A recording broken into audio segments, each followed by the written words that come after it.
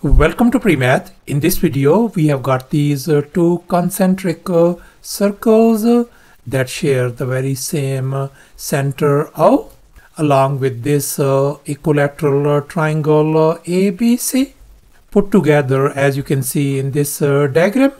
And moreover, the area of this big red circle has been given to us as 4 pi square units. And now our task is to calculate the area of this yellow shaded region.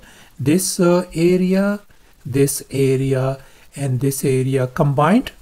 Please don't forget to give a thumbs up and subscribe. And please keep in mind that this figure may not be 100% true to the scale. Let's go ahead and get started. And here's our very first step. Let's focus on this blue triangle ABC, and we know that this is an equilateral triangle.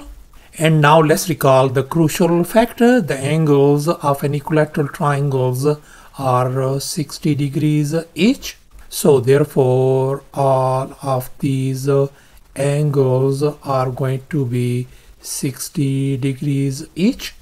And here's our next step. Since we are dealing with these two concentric circles, let me label the radius of this big red circle as an uppercase r, and the radius of this smaller circle as lowercase r. And now let's make an observation. We can see that this yellow shaded region area is going to be equal to the area of this triangle ABC minus the area of this smaller circle. So therefore now our task is to calculate the area of this triangle ABC and the area of this smaller circle as well. And here's our next step. We know the area of this big circle has been given to us as 4 pi.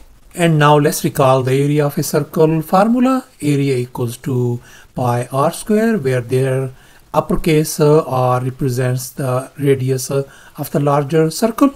And now we know the area of this larger circle is 4 pi. So I'm going to fill in the blanks. So 4 pi equal to pi times r square. Let's divide both sides by pi. Let me go ahead and undo this square by taking a square root on both sides. So therefore our uppercase r value turns out to be 2 units. So therefore the radius of this larger circle turns out to be 2 units. And in this next step, I have connected this center O with this point A. And now let's make an observation. We can see that this OA is the radius of this larger circle, and we know the radius of this larger circle is 2. So therefore this OA length turns out to be 2 units. And in this next step, I have connected this center O with this point of tangency D over here. And as a result, we get this triangle OAD. And now let's make an observation. We can see that this OD is the radius of this smaller circle, and we know the radius is lowercase r. So therefore this OD length is going to be lowercase r. And now let's recall the circle theorem. According to this theorem, the angle between the radius and the tangent will always be 90 degrees.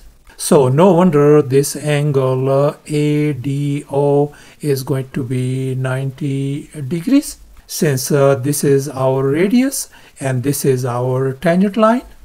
And now let's recall the perpendicular bisector theorem. According to this theorem, if a radius of a circle is perpendicular to a chord, then the radius bisects the chord. As you can see over here, this AB is our chord and this OD is the radius. So therefore this segment BD is going to be equal to this segment AD. And now let's make an observation. We can see that this OA is the angle bisector of this angle CAB. So therefore this angle is going to be 30 degrees, and likewise this angle is going to be 30 degrees as well. And now let's focus on this right triangle AOD. We know this angle is 90 degrees, this angle is 30 degrees, and since the sum of the angles in a triangle is 180 degrees, so therefore this angle has got to be 60 degrees. So therefore we can see that this triangle OAD is our special 30, 60, 90 triangle. And here I have copied down our special 30, 60, 90 triangle OAD over here. And here we can see this 30 degrees is our smallest angle, and this 90 degrees is our largest angle. So no wonder the side opposite to this smallest angle is going to be our smallest leg, and the side opposite to this largest angle is going to be our longest leg, and this leg is called the hypotenuse.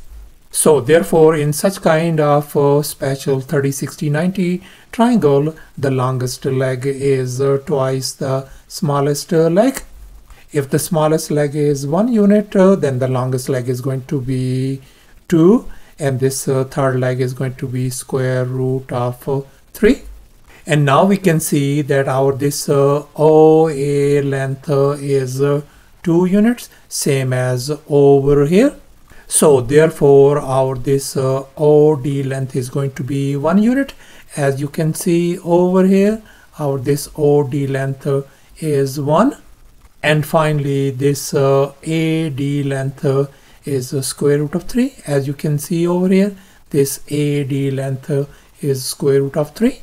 And we know that this OD is the radius of this smaller circle.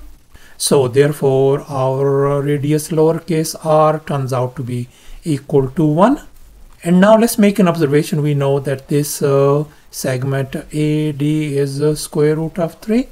So therefore this segment BD is going to be square root of 3 units as well. So therefore this whole length AB is going to be square root of 3 plus square root of 3 is going to make 2 times square root of 3. So therefore the side length of this triangle ABC turns out to be 2 times square root of 3, since this AB represents the side length of this triangle ABC. And since we are dealing with this equilateral triangle, so therefore all these side lengths of this triangle are going to be 2 times square root of 3. And now we are going to calculate the area of this triangle ABC. And now let's recall the area of a triangle formula. Area equals to a half times A times B times sine of angle C. As you can see in this triangle, we got these side lengths A and B, and C is the angle in between them. So therefore our these side lengths are 2 times square root of 3, and likewise 2 times square root of 3, and the angle between them is 60 degrees. So therefore the area of this triangle ABC is going to be 1 divided by 2 times 2 times square root of 3, and once again 2 times square root of 3 times sine of 60 degrees. And now we know that sine of 60 degrees is square root of 3 divided by 2. As you can see in this next step, I have replaced this sine of 60 degrees by square root of 3 divided by 2 over here.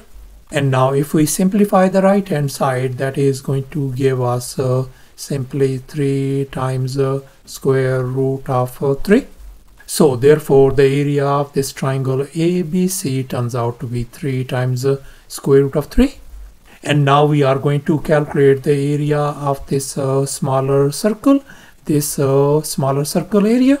And now let's recall the area of a circle formula. Area equals to pi r square, where this lowercase r represents the area of this smaller circle. And in our case, our lowercase r value is 1. So therefore the area of this smaller circle is going to be pi times our radius is 1 whole square, and that is going to give us pi. So therefore the area of this smaller circle turns out to be pi. And here's our final step. Now we know that the yellow shaded region area is triangle ABC area minus the area of this smaller circle. And here's the area of this triangle ABC. And here's the area of this smaller circle. Let's go ahead and fill in the blanks. So therefore this is going to be 3 times square root of 3 minus pi. So therefore this yellow shaded region area turns out to be 3 times square root of 3 minus pi square units. And in terms of decimal, this is going to be approximately equal to 2.055 square units.